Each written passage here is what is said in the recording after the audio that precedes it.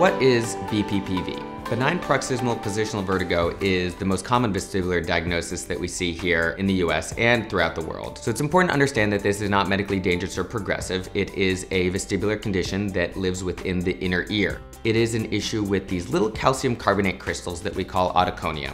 And they live within the utricle, which is a little end organ inside the inner ear. And in abnormal cases, they can fall into one of the three semicircular canals. When we have this debris floating inside these semicircular canals, we send abnormal neural messages to the nervous system, telling your brain that your head is basically moving on a swivel when it's really not.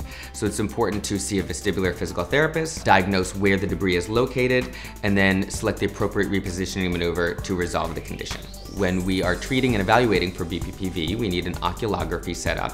We put these infrared goggles on you to observe your eye movements. When we put you in the positions to test for certain types of Bppv, the clinician will evaluate the direction of the torsion of your eye movement as well as the direction of the beat of the eye movement. And that information tells us not only which ear is affected, but which canal is affected.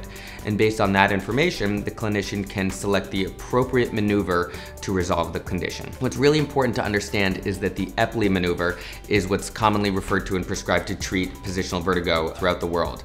And the Epley Maneuver actually only treats posterior canal variant Bppv.